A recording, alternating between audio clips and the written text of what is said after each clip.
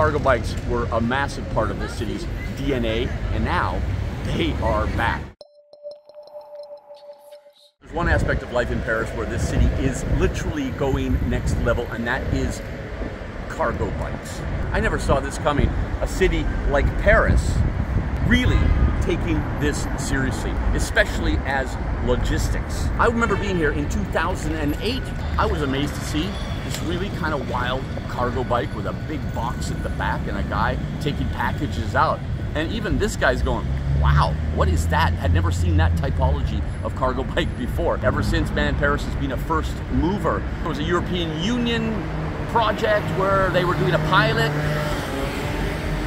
There was a European Union project where they were doing a pilot where they had barges on the River Seine where goods would come to the barge, and cargo bikes would pick them up and take them and distribute them around the city. And that was also like literally over a decade ago.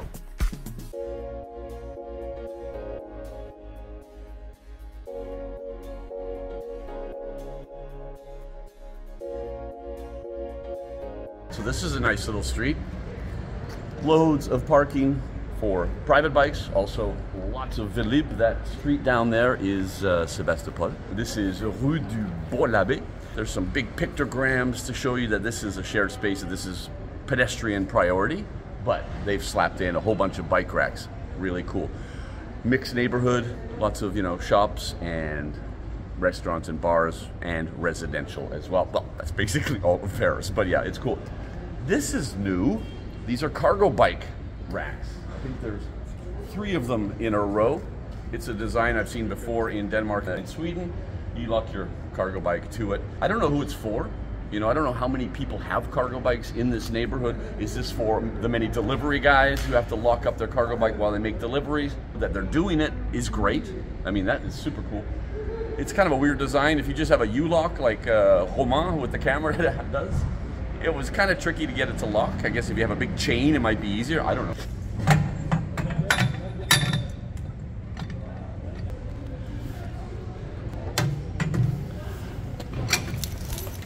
It's also weird because it takes up a lot of space. Only one bike can fit in one of the racks.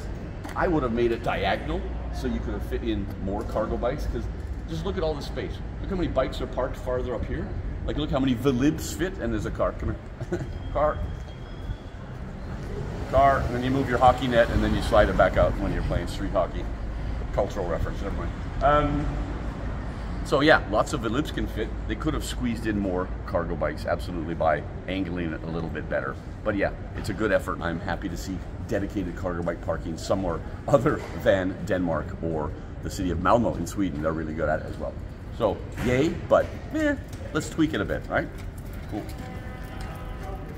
So a lot of cities in the world, especially here in Europe, are really trying to take cargo bikes to the next level with cargo bike logistics, last mile delivery, micro distribution points. Barcelona is also a first mover on this point, but I don't know what it is. It surprises me every single time. And all day long, living here in Paris, it's like, oh, cargo bike, cargo bike. I'm really the dorkiest guy to hang out with, because I just get really excited when I see cargo bikes. This city, like most cities really in Europe and also other places in the world, is no stranger to cargo bikes. It was an important part of logistics for decades. There are the most beautiful photos from the 1920s and 30s, and even before that.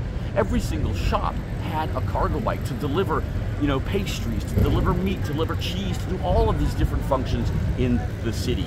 In the 1920s and 30s, there were cargo bike races. All the shops would send their young men, it was usually young men back then, they would send them into competitions and they would become the king of the cargo bikes, and we had that in Copenhagen as well. They had that in Paris 20 years before we ever did it in Copenhagen. That is really a sign that cargo bikes were a massive part of this city's DNA, and now they are back.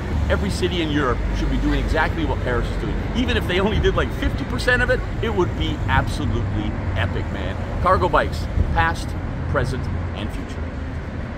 Now, this is kind of a little micro distribution point for a company. They're not cargo bikes, but they're trailers that are pulled by bikes. They're everywhere in this city. There are so many. I'm just getting so excited. I don't even know what I'm supposed to say to you here. So recently, I did a ranking of the 5 top cargo bike cities in Europe, and I was surprised myself that Paris is at number 2. Copenhagen is at number 1 because there are 50,000 cargo bikes, mostly private, for families, but also a lot of logistics and services. You know, your carpenter, your plumber, your locksmith, they'll all come on a cargo bike in Copenhagen. Here in Paris, there are fewer private cargo bikes. There's a lot of long-tail bikes instead because it's a little bit easier to navigate the weird infrastructure here. There are more and more private cargo bikes. So many logistics cargo bikes rolling around the city 24 hours a day. First mover, really taking this to the next level, inspiring other cities to do the same, you know? Where I'm living, every day, at the end of the day, all of these UPS trucks just kind of parade past in a bunch, like they're going back to some depot in my neighborhood. UPS has been a first mover in other cities in Europe, and they're not really here. All the packages I get from UPS in Copenhagen are delivered on a cargo bike, but not here in Paris. This is really, get some game face on UPS, man. But all the other companies, local, international, you name it, it just never gets old. And if that's your funky thing, then you're gonna love Paris, man. So again, Paris leading the way, inspiring other cities to take it seriously. The cargo bike as transport for families, for small shops, and as an important piece of the puzzle of heavy logistics, right? Geez, amazing. Paris.